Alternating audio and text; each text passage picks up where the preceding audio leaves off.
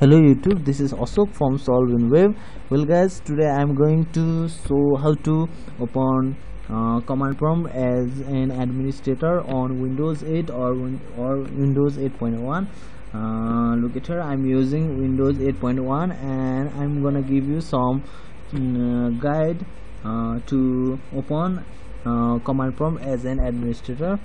First of all, click on Windows icon, and now you can see a down arrow. Look at here and click on it, and now find out command prompt application in this all app store.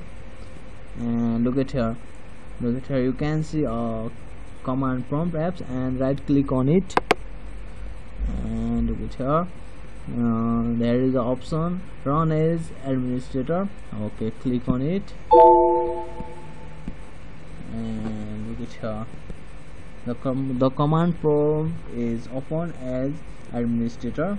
And now from this way you can open command prompt as administrator in your computer. Well guys, thanks for watching and don't forget to subscribe us. Thank you.